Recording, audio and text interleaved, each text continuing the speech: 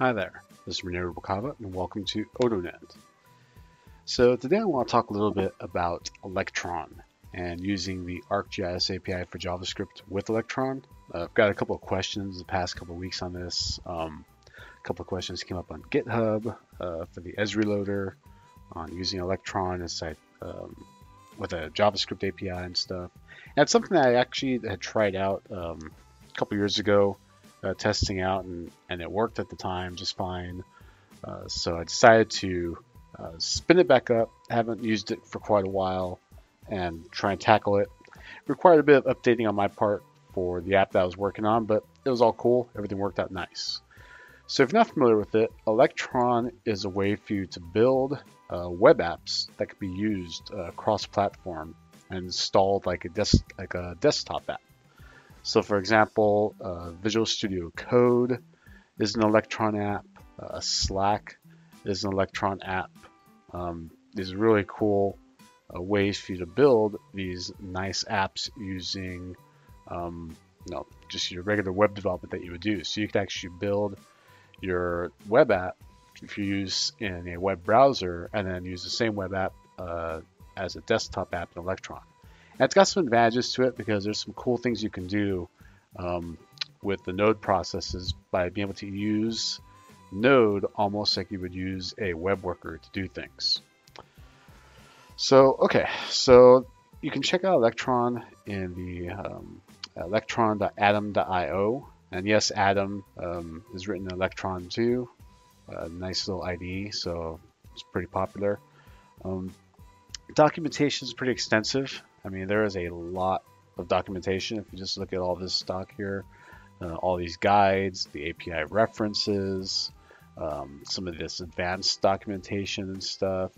This gets into if you're going to be working on the actual Electron source. So you probably won't worry much about this, but one of the really cool things you can use is this IPC main. All right. So basically what this lets you do is it lets you talk from the web browser to the node process running Electron, and you can do stuff inside a node and then back and forth. So it's a way for you to be able to send messages back and forth to be able to do things. It's really kind of cool. And it has an example here of what you do in the main process, and then what you can do in what they call the renderer process, which is the web page. This is the bit here that changed on me from when I used Electron a couple years ago. They had not at the time broken out IPC to be a main process and a renderer process tooling. It was all just one, so I had to update my app for that. But all right, so let's get to the application here. So I've got a real basic app, and let's look at what my index HTML is going to look like. So this is just a web page up and running. I've got JavaScript API in here. I've got some navigation header in here. I've got a little loader in here for when things are happening. And I've got a reference to my web applications JavaScript right here.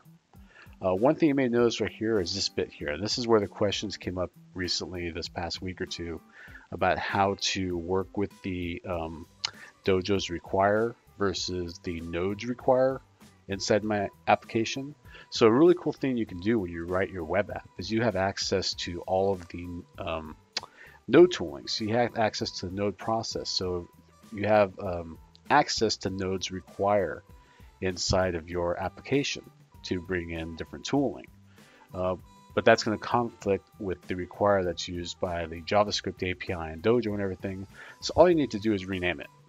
Rename it from window.require to node require, and I can just call it node rec here. So it's a pretty simple way to do it. That's all you have to do. Once you've done that, everything else is pretty seamless at that point. All right, so let's look at our index.js file. This is basically going to be our main process for the node that's running in the application of the Electron app. This actually gets a whole app up and running. I'm going to go ahead, I'm going to bring in the app, browser window, and IPC main from the Electron package. I'm going to go and I need path and URL for a couple things. I'm going to be using this package called shapefile to be able to parse the shapefile data that's being sent from the main application into the Electron node process here.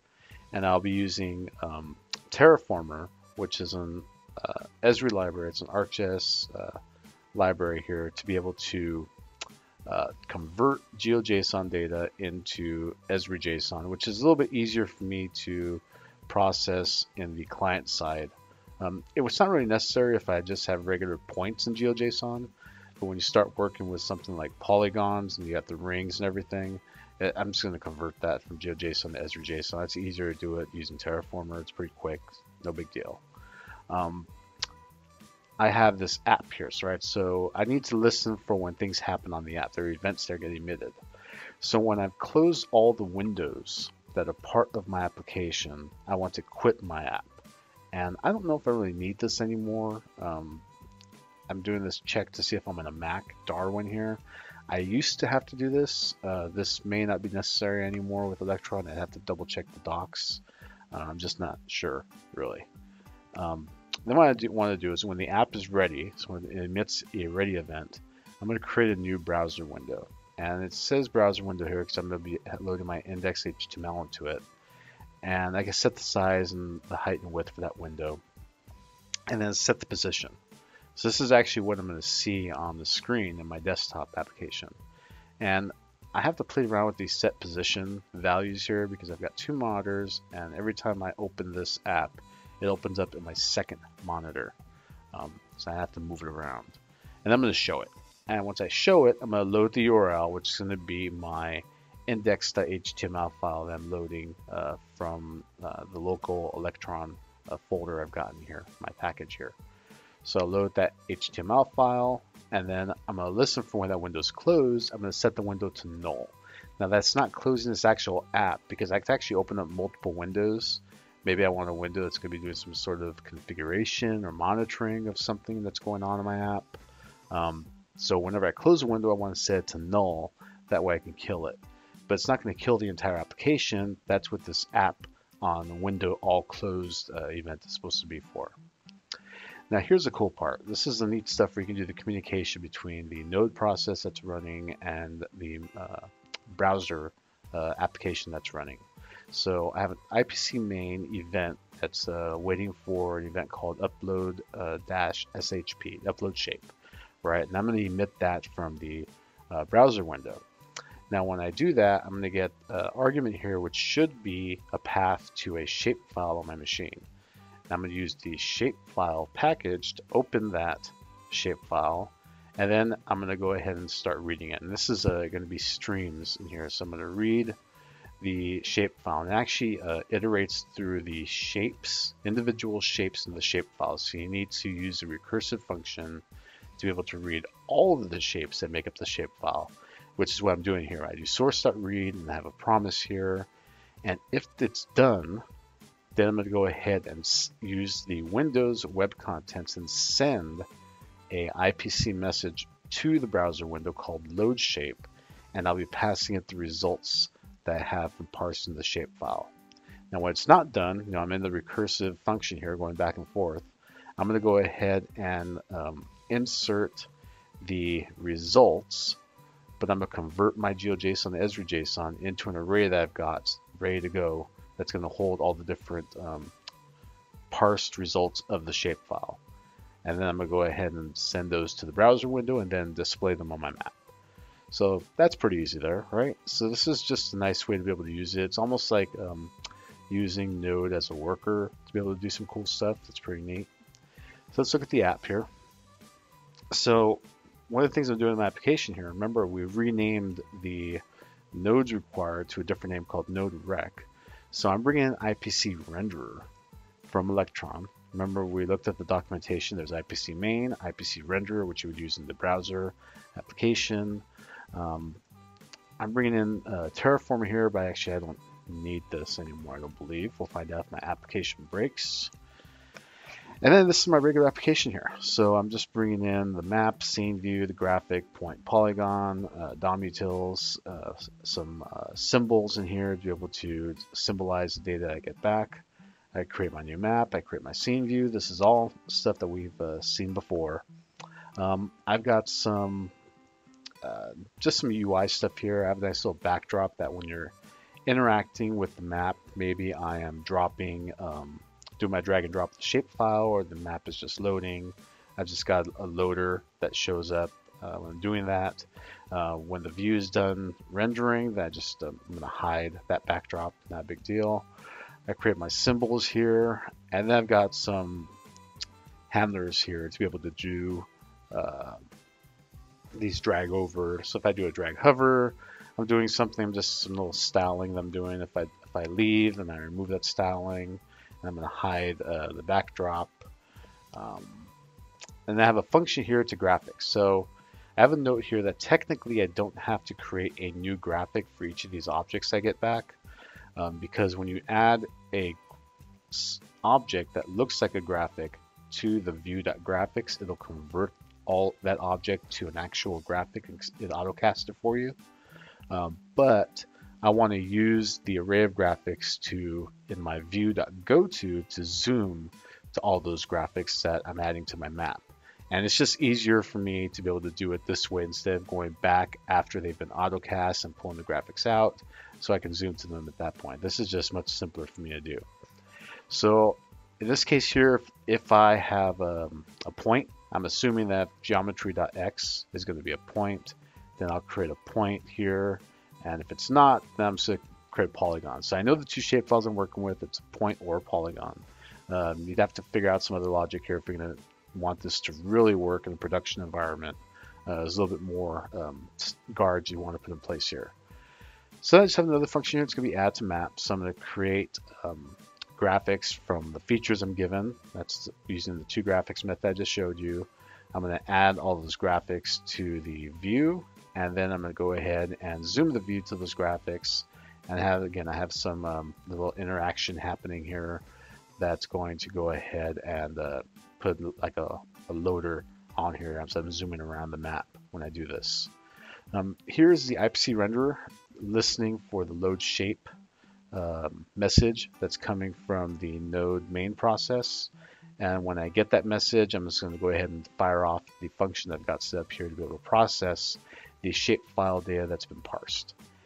And then what this function file select handler does here, all this is doing is that as I drop a drag and drop files onto the application, the Electron window, I'm just going to go ahead and parse those files, and for each file that I got, I'm going to go ahead and send a message using IPC renderer called upload shape to the node main process to process my shape files for me. And I just have a little message saying that, you didn't drop a shape file, you tried to do something funky, don't do that, kind of thing. I'm just adding some event listeners here to the view div for the stuff that I'm doing, the drop, drag, leave, and drag over stuff that I'm working on. All right, so let's go ahead and fire this up. Again, this is going to open another window, so I'll bring it back in a second. Oh yeah, npm start. I didn't even show you the package.json. It's very simple. I've got Electron. I've got the shapefile package I talked about. I've got Terraformer. A little script here is just going to run the Electron command in debug mode. And debug mode just means it's going to spit out some logs in here for things that might happen. So let me start that up. All right, so here's my application running Electron. So this is a desktop application in here. All right, so I've got my scene view running and everything. It's kind of cool. So now I'm going to grab a shapefile. I'm going to grab the actual .shp file. And if you know, shape files are made up of a bunch of different files. All you need is the path to the shp file, and the node package will know to grab the other files that are needed. So I'm just going to drag and drop that.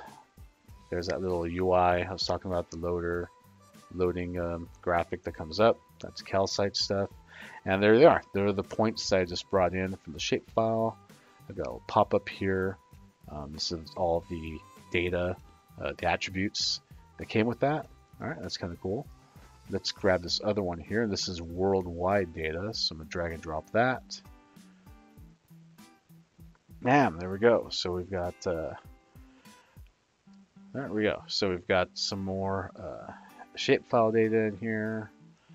Look at all the way down. Whew, it's a lot of data. And it's got little pop-ups and everything else that we might want to work with. But yeah, you can see that was pretty easy. That's not bad. And because this is a, Electron essentially is a Chrome browser window, you have debug tools that you can use when you're running debug mode. So you can go ahead and check some stuff out here, try and debug your application. Any console.logs you send are going to go out, and everything else like that. And because we are running in a Chrome browser window, it's actually Chromium underneath for Electron. Because we're running in Chromium, we can use ES6 stuff in all of our code because we know it's going to work. I mean, I can use my fat arrow functions and everything without any concerns that things might not work somewhere. I don't have to worry about any browser support or anything like that. If it works in Chromium, I'm good to go. I don't got to worry about any of that other nonsense. So that's it. You can go ahead and you can check this out. Like I said, check out the Electron documentation. There's a lot of documentation for Electron, but it's all really good stuff. There's some really cool things in here, things you can do. I've barely scratched on the surface of what I can use Electron for with the JavaScript API. I've put this out as a GitHub repo that you can check out. It's just called Electron add shapefile, github.com/odo. So go check that out. And if you have any questions, just let me know. Thank you.